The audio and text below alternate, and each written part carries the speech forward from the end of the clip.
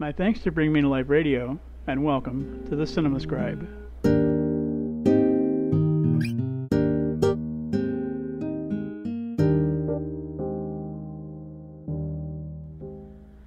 Asserting our right to openly proclaim who we love seems like a birthright we should all possess without hindrance. But under some circumstances, doing so may be difficult, especially when we're pressured to conform to the dictates of others.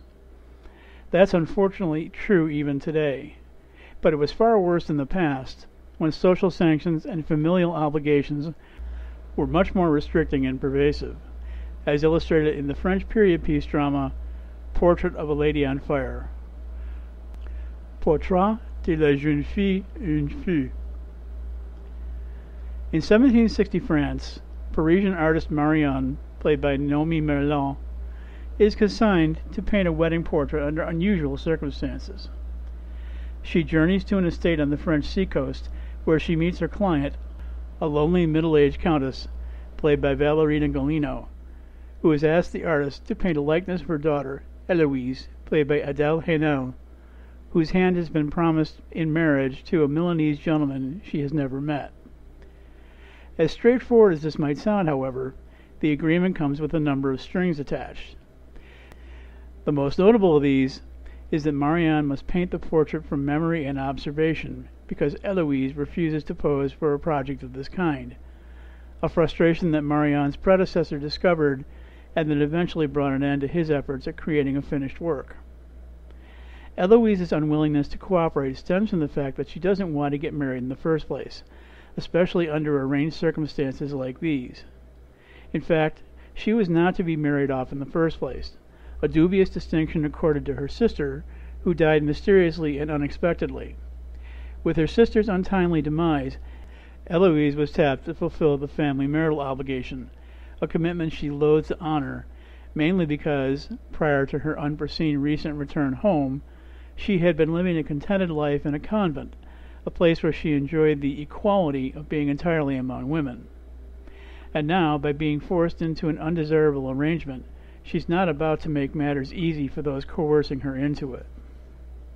Furthermore, the Countess explains to Marianne that she's not to reveal herself as a painter to her subject. Instead, she's to pass herself off as a companion for Eloise, someone to spend time with her, accompanying her on walks and engaging in other genteel activities. It's during these times together that Marianne is to gather her impressions of her subject, sketching them from memory when by herself, or discreetly without Eloise's knowledge when they're together. Additional details about Eloise's character, manner, and qualities are to be quietly supplied by the estate's maid, Sophie, played by Luana Bajrami, who clandestinely helps Marianne, quote, fill in the blanks, unquote. And from these memories and observations, Marianne is expected to paint the portrait, all without her melancholy subject's awareness. At first, Eloise is reluctant to spend time in Marianne's company, unsure of why this mysterious, newly arrived stranger has come to the estate. She acts as if she's constantly on guard, suspicious that her mother may have planted a spy in her midst. She often responds brusquely when conversing with Marianne, seemingly ever on the defensive. She even seems to share some of the same self-sabotage qualities of her late sister. Yet, as time passes, Eloise discovers that Marianne shares many of the independent-minded ideas that she holds dearly. She even envies her new companion, particularly with regard to the fact that she appears to have choices in her life that she herself lacks. And, as time passes, they appear to be on the verge of becoming friends. When the time comes for Marianne's big reveal approaches, she has misgivings about having deceived Eloise. She dreads the reaction she'll get. Yet, much to her surprise, Marianne finds Eloise unexpectedly receptive, even when Marianne intentionally defaces the portrait as a ruse to paint a new one, and to get to spend more time with her new friend. Needless to say, however, the Countess is initially outraged by what has happened, calling Marianne a complete incompetent. But when Eloise agrees to pose for the replacement painting, a startling decision that shocks the Countess, she relents and allows Marianne to start over, convinced that the posed portrait could turn out even better than the one envisaged in her original plan. The artist thus gets a second chance to create the painting, a work to be finished by the time the Countess returns from a trip. In the Countess's absence, Marianne and Eloise begin to work on the new portrait. Eloise feels a sense of liberation by posing for someone whom she considers an independent kindred spirit. They grow ever closer, developing a new level of intimacy that transcends friendship. They spend a glorious time together, their feelings of romance surfacing without hindrance or restriction. But what's to happen upon the return of the Countess? Soon it will be time for Eloise to be joined in marriage. Will she go through with it? And what will happen to the torrid relationship that has been blossoming in recent weeks? With a woman on fire, it may be difficult, if not impossible, to extinguish the flames. At a time when women were generally treated as little more than chattel property, the frustrations they experienced were unbearable.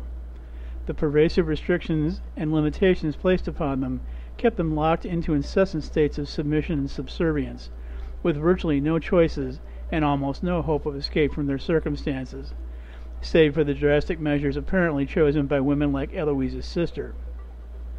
And as for Eloise herself, she was callously thrust into becoming a substitute for her sibling when the possibility of an obligation going unfulfilled arose, treated as little more than a commodity in a predetermined transaction. How demeaning. Options for overcoming these confining conditions were almost non-existent. Even beliefs in the possibility were scarce, though they were not inconceivable, even if difficult to achieve. But to get the process moving, one at least had to be able to envision such a possibility, an outcome potentially capable of manifestation through one's thoughts, beliefs, and intents. In many regards, Eloise feels trapped, unable to extricate herself from these circumstances. She's oppressed by seemingly everyone around her, as they thoughtlessly and thoroughly dictate the conditions of her existence, a life that makes her time in the convent seem like an emancipated experience by comparison. She's so disgusted by the prospect of what now awaits her that she seeks perpetual seclusion. She seems so despondent that her mother worries that she might befall a fate not unlike that of her sister, a concern that makes the Countess grateful for Marianne's presence to keep an eye on her daughter, especially for their walks along the jagged seacoast where her sibling's lifeless body was found.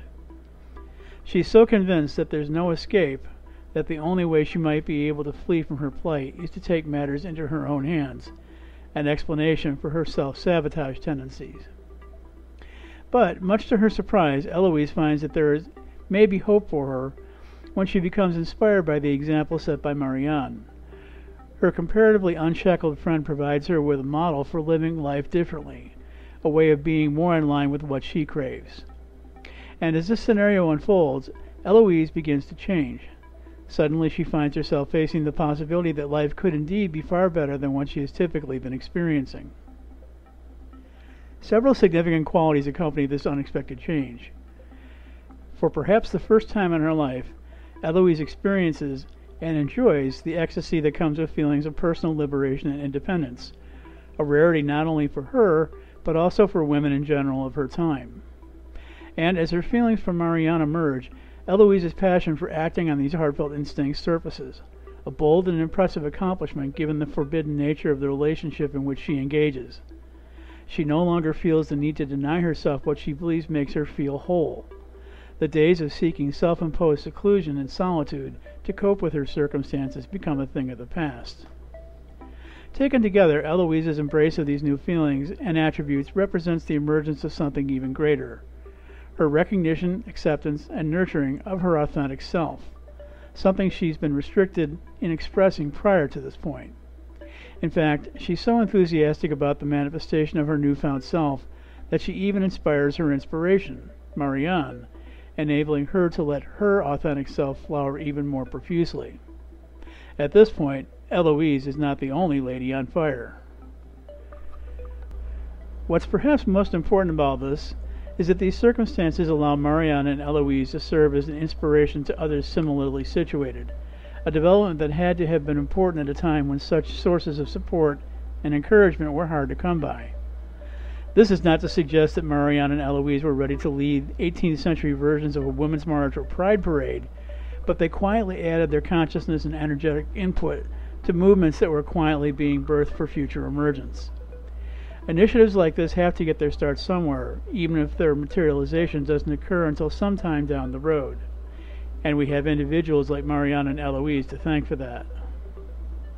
While this film has a great deal to offer, gorgeous cinematography, exquisite staging, and superb performances, this French period piece drama about forbidden romance simultaneously gets weighed down by such issues as sluggish pacing, an anticlimactic and often predictable script, extraneous story threads, and an occasional lacking in gut-level believability. Director Celine Sciamma's latest is indeed a joy to look at, and its content certainly constitutes an earnest, heartfelt attempt at a liberated lesbian manifesto. But despite such apparent sincerity, the film sometimes comes across as somewhat tentative and restrained in going all out for what it really wants to say. Something of an irony for a picture with a title that includes the words "on fire" in it. To be sure, this is a fine piece of filmmaking in many regards, but rising to the level of masterpiece, a term that has been freely bandied about in describing the film, requires more than what's served up here. The film is available for screening in various home media formats. The foregoing criticisms aside, this 2019 release was widely recognized in a number of competitions and at film festivals. The picture was a nominee for Best Foreign Language Film in the Golden Globe, BAFTA, Critics' Choice, and Independent Spirit Award contests. In addition, the National Board of Review named the picture one of 2019's top 5 foreign films. But the film's greatest success came at the Cannes Film Festival, where it took top honors for Best Screenplay and won the Queer Palm Award for Best Gay Cinema Offering, along with the nomination for the Palme d'Or, the event's highest honor. It seems only natural that we should be free to be who we truly are, especially in matters of the heart. Yet there are so many instances, in romance and otherwise, where others try to control us, and we, regrettably, often allow them to.